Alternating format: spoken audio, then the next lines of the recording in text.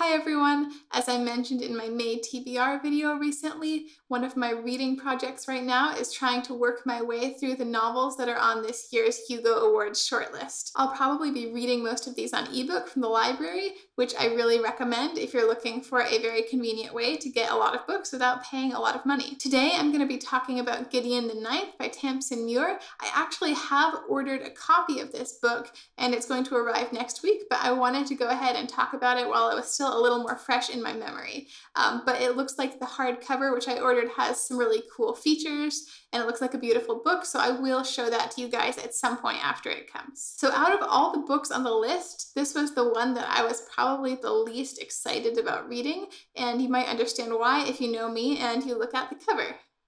So to me, when I looked at this cover and I heard the description, which was lesbian necromancers in space, the combination of the word necromancers and that cover said to me that this book was probably going to have some sort of horror elements, and horror is a genre that I really do not like. I'm probably a little bit more of a sensitive reader, and I especially don't like anything that has to do with body horror. So I was kind of expecting to be either grossed out or scared by this book, and to be perfectly honest, there are some dark things in this book and there are some creepy things that happen to bodies. I mean, there is necromancy involved, but I really loved this book anyway, and it had a really great sense of humor, and something about it just clicked with me in a way that meant that the elements that I was worried about really didn't bother me at all. So I do think that this is a book that might still bother a more sensitive reader, but for me, it really worked, and obviously I loved it enough that I went ahead and ordered a copy. Also, I know that there are some people that might hear the description and look at that cover and be like, this looks amazing, this looks badass and so cool,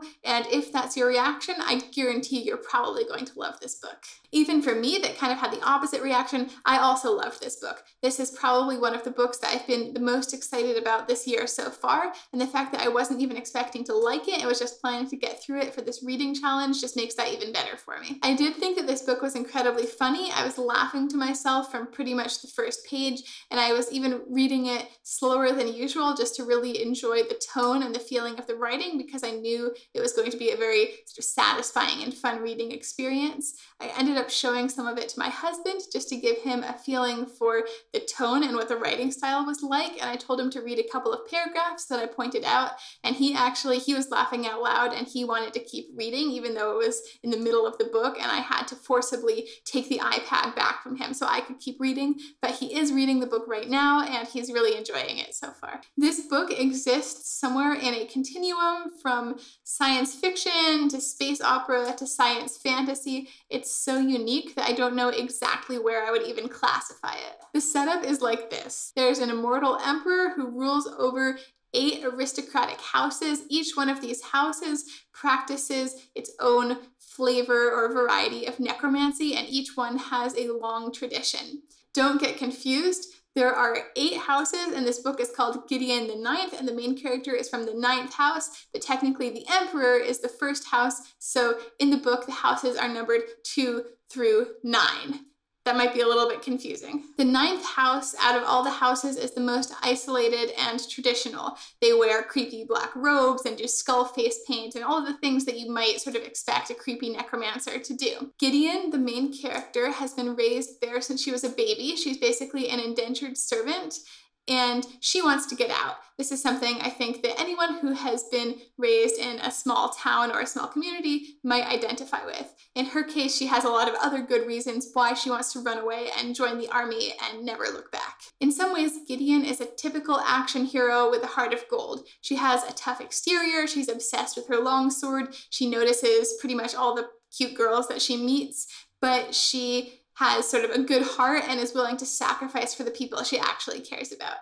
The other important character is Harrow, or Harrowhark, who is the heir to the 9th house. She is pretty much the opposite of Gideon in every way, and she and Gideon have a sort of frenemies, or maybe just enemies, relationship where they've been raised alongside each other and basically fight constantly. As the setup for this story, they both want nothing more than to get away from each other and never see each other again, but they also need each other to accomplish their goals. At the beginning of the story, the emperor summons the heir to each house, along with their cavalier, which is sort of like their bodyguard, to come to a deserted location for reasons that I don't want to talk about in this video.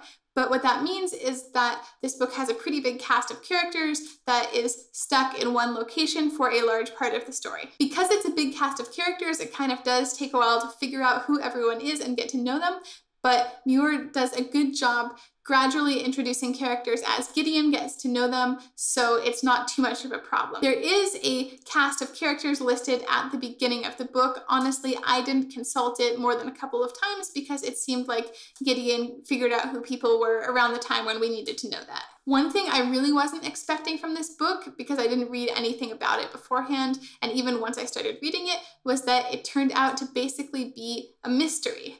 And it was very much in the style of And Then They Were None by Agatha Christie. I don't want to say any more about that because it could also potentially be kind of a spoiler, but if you are familiar with that book, then you know exactly what I'm talking about.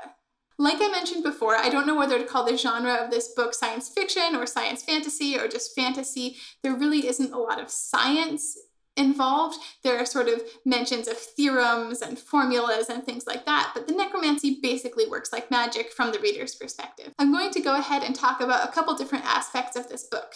First of all, character. In terms of character, the book is pretty tightly focused from Gideon's perspective, and she can be kind of obtuse in the way that she looks at things, but she's also a really hilarious narrator. You really get a good sense of her personality, and it is really enjoyable to read things from her perspective. I also thought the other characters were really well fleshed out and entertaining and distinct. So character was one of the elements that I really enjoyed in this book. Even though Gideon doesn't necessarily look very far beyond the surface in the people that she meets, you still get a pretty good idea of who they are, both from her perspective and from reading between the lines. The relationships in this book are also really good. There are a lot of complicated, different kind of relationships among all the different cast of characters, and although romance isn't really a strong part of this book, from Gideon's perspective, it is there a little bit.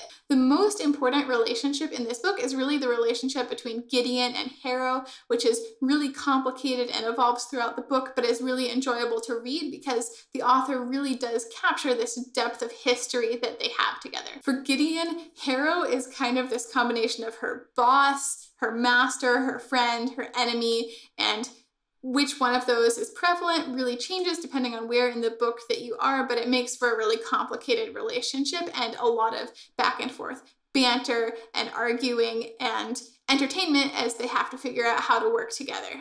In terms of plot and pacing, which I'm kind of going to lump together, I really enjoyed the plot. Pretty much everything that happened in this book surprised me because I read very little about it beforehand, and I didn't find anything that happened to be predictable. The pacing was good too. I was pretty engaged the whole time. There was maybe a section in the middle where I felt like they spent a little bit longer just figuring things out without too much really happening, but otherwise I thought all of that was really strong. In terms of prose, I really loved the writing style of this book. It is very unique. It might not be for everyone, but I thought it was hilarious. There was a lot of snark and sass and banter between the characters in a way that is really entertaining to read. There was also this really interesting element to the writing style where it could switch between really highbrow and really lowbrow in the course of one sentence or one paragraph in a way that is kind of crazy, but also really entertaining to read.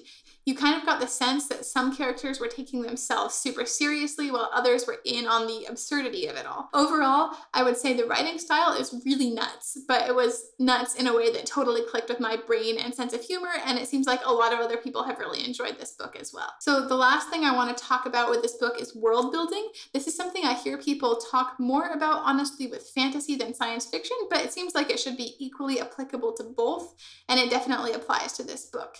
At first, I felt like this book was a little bit narrow in its setting, like the setup was more for humorous effect or, for story reasons rather than really making sense on its own. Things about the ninth house and what Gideon was describing, while entertaining, just didn't really feel very deep or fleshed out, and I just didn't think that was going to be a strong element in the book.